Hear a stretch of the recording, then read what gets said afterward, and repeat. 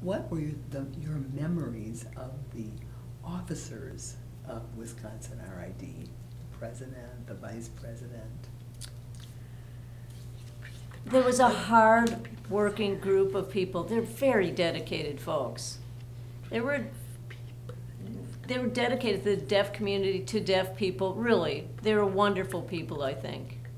And I made friends that I remained close to for years after. I mean, many are gone now, but I have strong memories.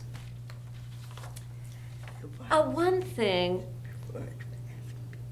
you asked me my impression about signing and interpreting. Well, I mean, really, the first time that I really had interpreters was when I went to college. I went to UWM for my master's in deaf education.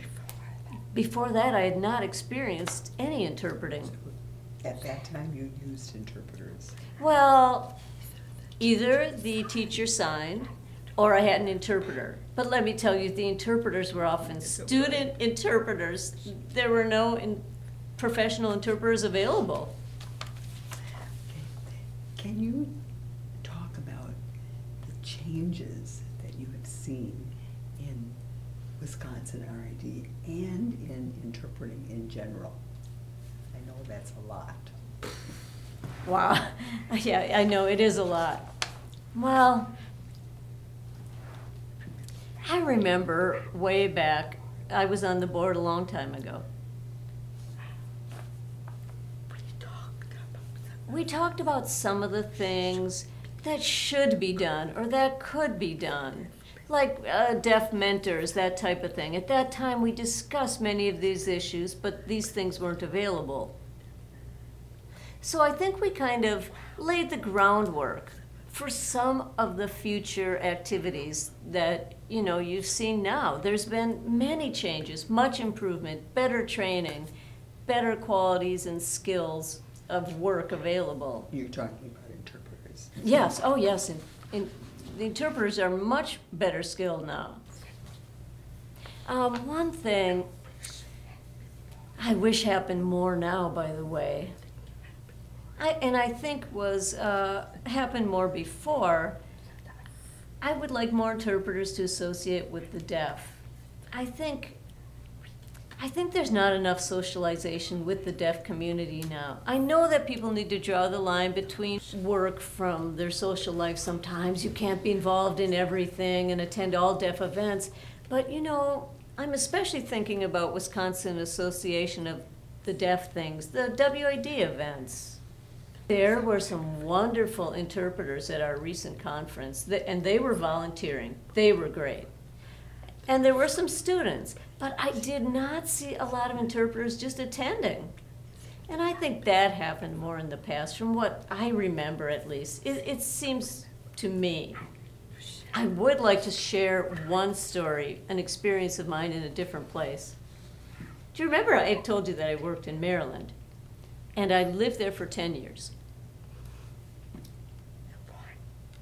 And that one thing there that I had to do, one of my responsibilities, I worked on a variety of projects. And this one was to develop some ASL signs, a resource related to prayer and response in church services.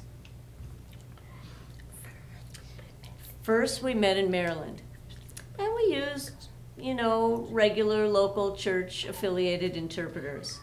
Well, the staff told us their skills did not match the needs of this meeting, and they were not satisfied.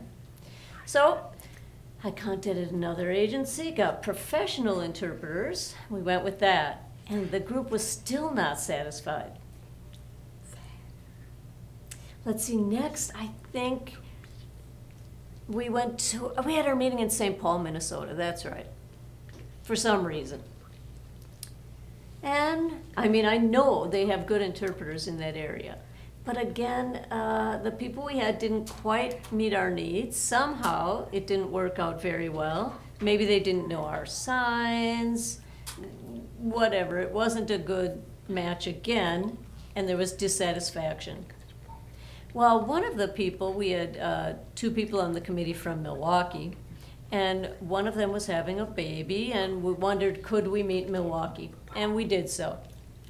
So they were going to arrange for the interpreters. They took care of the details, pulled everything together. And in the middle of that meeting, one person stopped and said, from now on, we meet in Milwaukee.